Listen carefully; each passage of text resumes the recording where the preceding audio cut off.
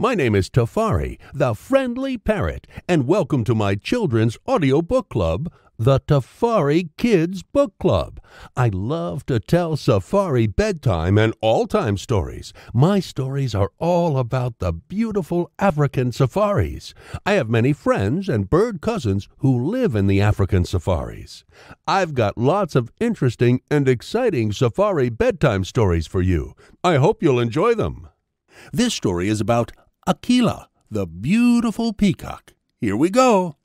John and his wife Binta lived in a hilly green city named Kefi. The city of Kefi was called a hilly green city because it was surrounded by beautiful hills and evergreen trees and plants.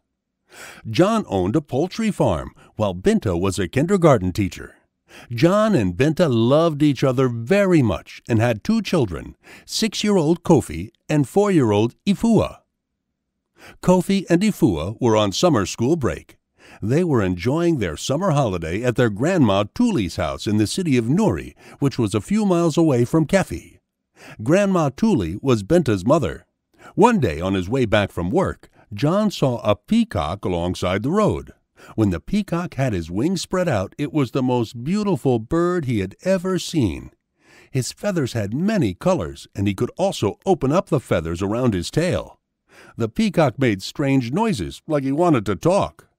Then suddenly, John heard the screeching sound of a car's tires as the driver sped away. At the same time, he heard the cry of a peacock. Then he saw that the peacock was badly wounded on his leg. He was bleeding.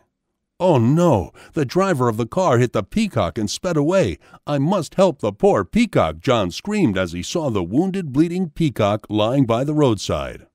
John came closer to observe the peacock. He was badly wounded on his leg. He lay still on the ground and was bleeding. John felt that the peacock was dying and that there was no way he could be saved. He thought to himself, this peacock will make a delicious meal. I will take him home to Binta, my wife. She will roast him tonight for dinner." So John took the peacock home. And when John arrived home, he called his wife, "Binta! Binta!" Binta was in the kitchen cooking and heard John's loud voice. She answered, "Yes, dear." Then John replied, "Hello, my dear. I am glad you are home." "Yes, I came back a short while ago," Binta responded. And she also asked John, "So, how was your day at work?" John hugged and kissed his wife Binta as he answered, "My day was great, my dear, and I have a surprise for you." "A surprise," Binta said as she looked around. She was eager to see what the surprise was. Then John showed her the peacock and said, "I found this beautiful peacock by the roadside. He's badly wounded. I think you'll make a delicious meal." "Oh dear," Binta exclaimed when she saw the bleeding wound on the peacock's leg. "It's such a lovely peacock. I think we should try and save his life."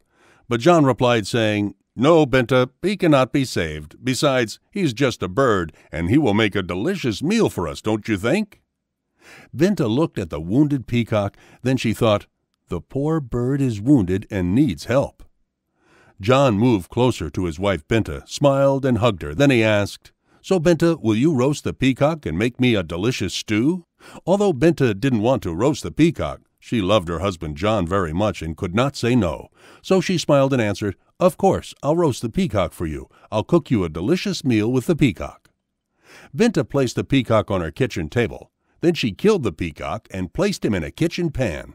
She boiled some water, and when the water was boiling hot, she poured it on the peacock. Now she was ready to start plucking his feathers.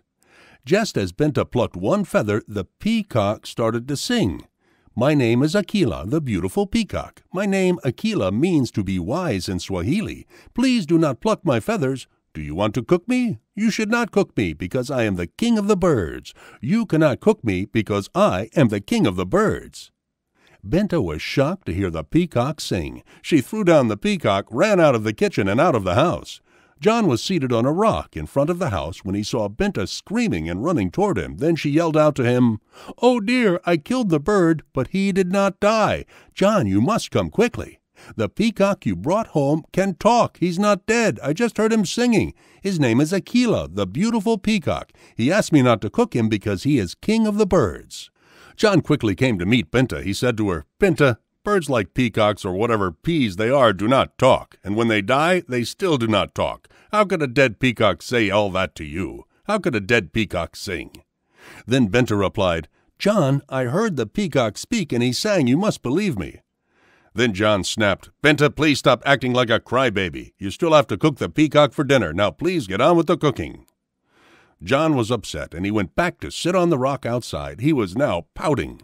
Binta obeyed John and started to pluck Akeelah's feathers. Akeelah started singing again, but Binta ignored it. When Binta was done plucking King Akeelah's feathers, she was ready to start cooking him.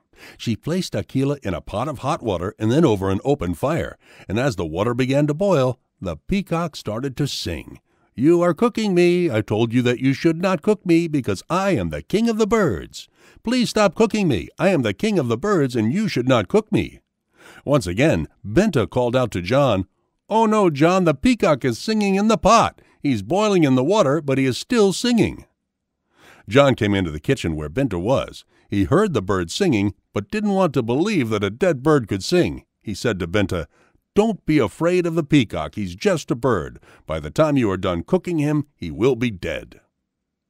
Binta was very afraid because she had never heard a dead bird talk or sing. She thought, "This peacock is dead, is being cooked in hot boiling water and can still sing. This is a strange bird." When Akeelah was cooked, Binta began to roast him. As she put Akeelah in the oven, he began to sing, "You are roasting me. I told you that you should not roast me because I am king of the birds. Please stop roasting me. I am the king of the birds and you should not roast me." Once again, Binta called John, but he asked her to ignore the singing. After Akeelah was nicely roasted and ready to eat, Binta served him at the table. Then she and John sat down to eat. Binta cut a small piece of Akeelah, and as she tried to eat it, the peacock began to sing. "You are eating me. I told you that you should not eat me, because I am king of the birds. Please do not eat me. I am the king of the birds, and you should not eat me." Binta dropped the piece of Akeelah that she wanted to eat, and then said to John, "I cannot eat this peacock. He is a strange bird. Perhaps he is really the king of birds, and we should not eat him." John replied, saying, "Binta, if you don't want to eat, then I'll eat all of him. This peacock is dead, cooked and roasted, and he cannot hurt me." John began to eat the roast bird. As he ate Akeelah, he continued to sing, but John ignored his singing. When John was done eating Akeelah, he heard him singing in his stomach. Then Akeelah said, "Now, John, you will be punished for eating the king of the birds." John's stomach began to swell like a huge balloon. Then his stomach burst. Now, when John's stomach burst, all his intestines that looked like long, wriggly worms poured out. It looked like poor John had died. Akeelah came out with all of his beautiful feathers, just like he was before Binta killed him, plucked his feathers, boiled him, and roasted him. Akeelah looked as beautiful as he did when John first saw him. Binta was amazed to see that Akeelah looked as beautiful as he did before she killed him, plucked his feathers, boiled him, and roasted him. Akeelah was alive again. Then Akeelah turned to Binta and said, "Now, Binta, do you believe that I am Akeelah, the beautiful peacock, who is the king of the birds?" Trembling and afraid, Binta shook her head and said, "Yes, Akeelah, I believe you now." Akeelah felt sorry for Binta and said, "Binta, I am really sorry about what happened to John. I tried to warn him, but he wouldn't listen to me. He was stubborn and simply would not listen. That's why he got into trouble." Still very afraid and trembling, Binta shook her head and said nothing more. She didn't want to get Akeelah angry. She was afraid that Akeelah would kill her like he killed John. Akeelah took John's body and left Binta's house and then disappeared. Binta did not know where Akeelah went with John's body. When Kofi and Ifua came home from Grandma Tuli's house, Binta told them what happened to their father John. They were very sad that their father, whom they loved very much, had died. Binta was now left all alone with her two children, Kofi and Ifua, because her husband John was dead and Akeelah had taken him away. Binta told her friends about Akeelah, the peacock, how she killed Akeelah and he did not die, and Akeelah sang, how she put Akeelah in hot boiling water and still did not die, and Akeelah sang, how she plucked all of Akeelah's feathers and he still did not die, and Akeelah sang, how she cooked Akeelah and he did not die, and Akeelah sang, how she roasted Akeelah and he did not die, and Akeelah sang. Then Binta told her friends how John ate Akeelah and his stomach grew big and burst. She told them that it was how John died. Some believed Binta, while others did not. Many of her friends thought that Binta's story was too strange to believe. A few of her friends went about saying that Binta killed her husband. When Binta heard this, she was very sad. She took her 2 children, Ifua and Kofi, back to Grandma Tuli's house in the city of Nuri to tell her what happened to John and how he died. Grandma Tuli welcomed Binta, Kofi, and Ifua in her house. Grandma Tuli also cried when Binta told her what happened to John and how he died. She believed Binta's story because she knew that Binta loved John very much. She consoled Binta, Kofi, and Ifua and asked them to remember how good John was as a father and a husband. She hoped that one day Binta would be happy again. Later, Binta, Kofi, and Ifua moved from her house in Kefi to the city of Nuri to live with Grandma Tuli, and she welcomed all of them. Then one day, Kofi and Ifua were outside playing when they heard a peacock singing. The peacock said, "My name is Akeelah, the beautiful peacock. I am the king of the birds. I met a lady named Binta. She cooked me and her husband ate me, and I am back. I am the king of the birds." Kofi stared at Ifua and screamed, "Ifua, Ifua, can you hear the singing peacock?" "Yes, I can. I can see him too. He's absolutely beautiful," Ifua answered. And Akeelah the peacock heard them and said, "Yes, I am Akeelah the beautiful peacock. I am the king of the birds." Kofi and Ifua ran toward Grandma Tuli's house, screaming, "Mom, Grandma, come quickly, come and see a beautiful peacock, and he is singing." "A singing peacock," Binta screamed. "Yes, Mom, the peacock sings," Ifua said. "It must be Akeelah, the beautiful peacock," Binta screamed again. "Mom, you know the name of the peacock?" Kofi asked. "Yes, that was the same peacock that your dad found along the roadside, and I killed him, placed him in boiling water, plucked his feathers, and cooked and roasted him, and your dad ate him and then died. And Akeelah came out of your dad's stomach looking as beautiful as he was before I killed him, placed him in boiling water, plucked his feathers, cooked and roasted him. Then Akeelah took your dad and disappeared," Binta replied. "Yes, Mom, Akeelah is his name. He calls himself Akeelah, the beautiful peacock, the king of the birds," Ifua said. "Mom, Grandma, come with us. Let's go and meet Akeelah," Kofi screamed. Binta and Grandma Tuli ran out of the house with Kofi and Ifua to see Akeelah. When Akeelah saw Binta, she said, "My name is Akeelah. I am the king of the birds." Binta started to cry, "Akeelah, where is my husband John? I loved him and you killed him. Where is John, Akeelah?" "That's why I am here now, Binta. Your husband John is not dead. I took him home and healed his stomach. I told you, I am Akeelah, the beautiful peacock." "So Dad is not dead? Where is he?" Ifua asked. "Yes, where is our dad, Akeelah?" Kofi also asked. From behind the bushes, John stepped out and said, "I am right here." "Oh, God, thank God, John, is that you?" Binta screamed as she ran and hugged her husband John. Kofi and Ifua also ran to their dad and hugged him. "Thank you so much, Akeelah," Kofi and Ifua said together. "Thank you, Akeelah, you are truly king of the birds," Binta said. "Yes, I am. I am a tough bird.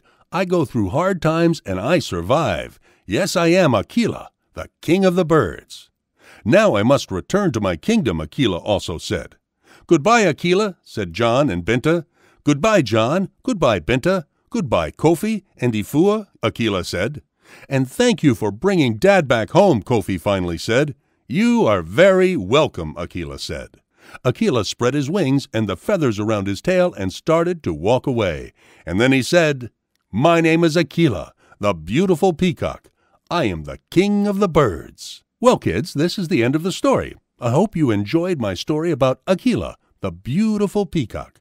Remember, don't try and kill a peacock. It may be Akeelah, the beautiful peacock. Be kind and gentle and good to all animals. They too want to be loved. Until next time, kids, I'm Tafari, the friendly parrot, and I look forward to telling you my next story. Bye-bye.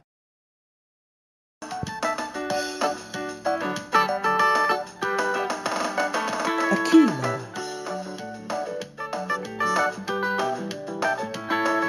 My name is Akeelah, the beautiful peacock. My name Akeelah means to be wise in Swahili. Do not pluck my feathers. Do you wanna cook me? You cannot cook me now, because I am the king of the birds. My name is Akeelah, the beautiful peacock. My My name Akeelah means to be wise in Swahili. Do not roast me now, because I am the king of the birds. My name is Akeelah.